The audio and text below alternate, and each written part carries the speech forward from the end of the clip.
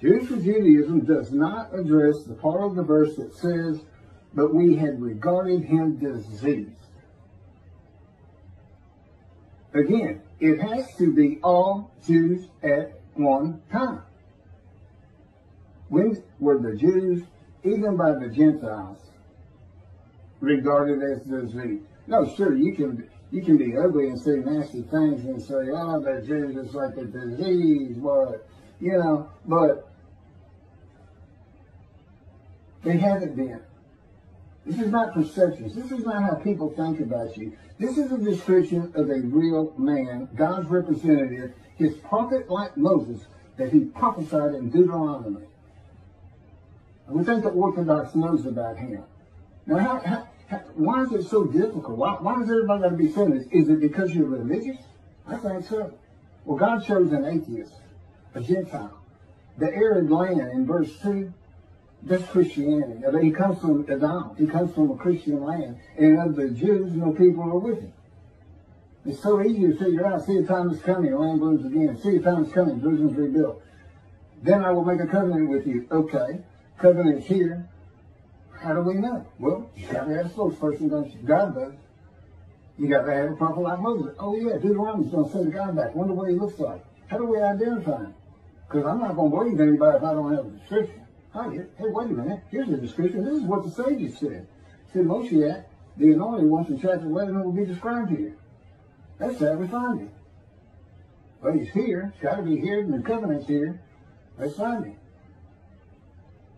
It's like y'all think he's going to come back Jews for Judaism, outreach Judaism, I heard somebody asked Tolia, God had me listen to it, on the radio, and somebody called in and said, how do we know Moshiach's here? Here's his answer. I'll throw up the window and look out, and Torah will be written on every heart. No, you go to Jerimiah. The land blooms again. I don't know how you look at everybody you can see Torah written on the heart. I guess everybody's going to synagogue. But you return, I'll return. I will put my sanctuary amongst you. Your all sins forgiven. I know many of you that won't matter a bit. I'm writing a scroll of remembrance for that day. Bring Elijah. He's going to try. He's going to. He got the same purposes as the righteous servant. So already, who is he? Well, we got this is what's unfulfilled. 4 men to come, 2 prophecies, covenants to come. David, at his arrival, God makes the grant of his friendship covenant. So that's with David. He needs to announce that. And Elijah is the messenger. What's the messenger of new covenant? Who's the only man taken to heaven? Elijah, specifically in the Hebrew Bible. And God sends him back. You got to ask yourself, why? Because he can talk to the angel. Right? Give me the covenant. Okay, I'm going to go announce it now. Where's the description of him? He's got the same purpose as the purpose of the man in Isaiah 53. If it describes anybody, it's just going to describe Elijah by purpose far greater than it's going to describe Jesus Christ. Doesn't fit a single verse except the last one, the one that says he's a sinner. There's so many lies by him in that book, New Testament. I've got a video on. Doubt me? Go look at it. Go look at what the verses really say.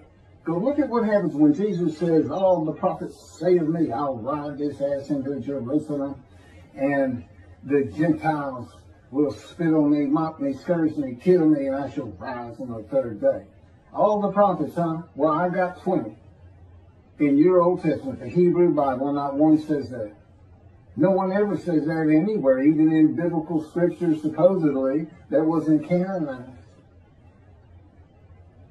But there is one, Zechariah. I believe it's chapter 9, verses 9 and 10. It's definitely verses 9 and 10. The Messiah will ride an ass into Jerusalem, which just means he's humble. I'm going to go to Jerusalem, and I'm not riding an ass in to fulfill this verse, but I will be humble. God's making sure that as part of this process of being made suitable, where all those big, heinous words are listed, punished and chastisement, treatment, taken from society, taken, cut off from the land of the living is what it says. Well, so was Ezekiel. There used to be some conflict in the understanding in some of this, and I can straighten it out. some of these verses by Ezekiel apply to the Assyrian Babylons. Some of them, and most of them, and the important ones that I'm going to be noting, apply to the Roman dispersal that has returned. And some of them apply to both. They can both, what's being said could apply to the exiles and to the dispersal. Thus said the Lord God. This is Ezekiel chapter 34, verse 10 through 13.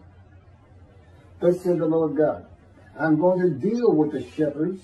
I will demand a reckoning of them for my flock, and I will dismiss them from tending the flock. The shepherds shall not tend themselves anymore. For I will rescue my flock from their mouths, and it shall not be their prey.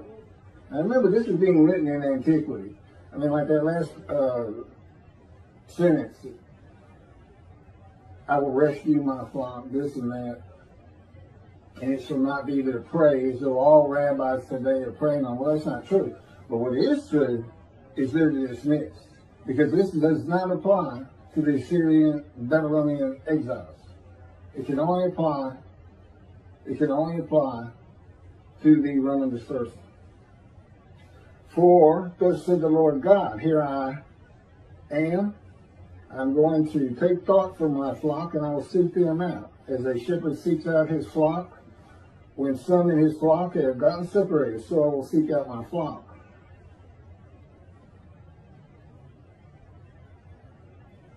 I will take them out from the peoples and gather them from the countries, and I will bring them to their own land.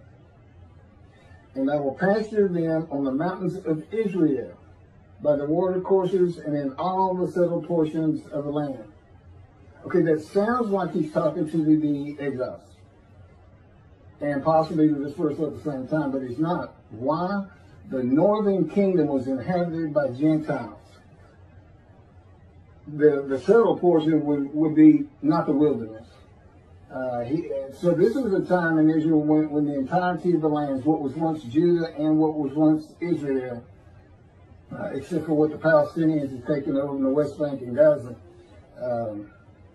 blooming in, and everybody's returned. And there are Israelis both in what was the kingdom of Israel and in Judah. So that's applying to the dispersal. And what else? David's there. And he didn't appear. He does not appear when the exiles return. So that doesn't apply to them. It applies to today. See a time is coming, day of the Lord. The man of Isaiah 53 described, who is the descendant of David from chapter 11. That's God's representation.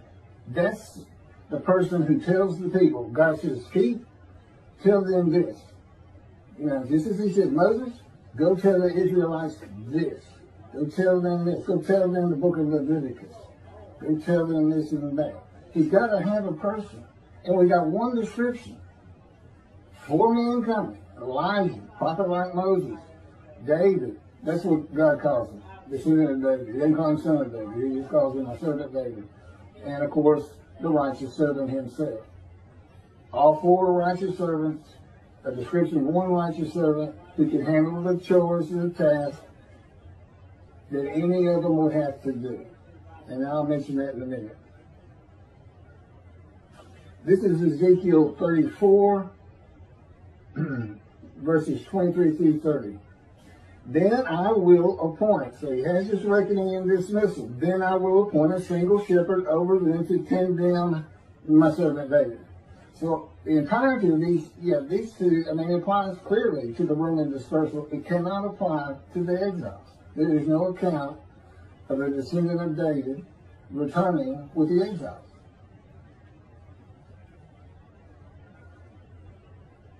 That comes up in Zechariah too. Supposedly the branch was going to come and build the second temple. Well, the branch never shows up. And it's clear that the branch is supposed